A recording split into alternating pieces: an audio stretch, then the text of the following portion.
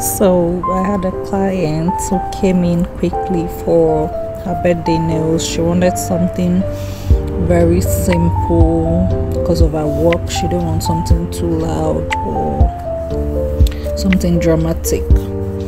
So I did start recording on time. So by this time I've finished laying the acrylics. So I'm just filing and shaping. I had to speed up the video because it was so long, and this is the best I could do. So filing one after the other.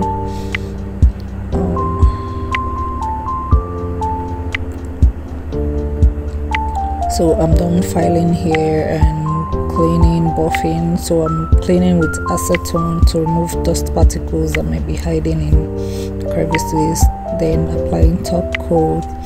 And then the shop has been a bit dry lately, so one of my colleagues was feeling so sad about it, and you see the place is a bit empty. Usually we are filled up, but lately it has been a bit dry.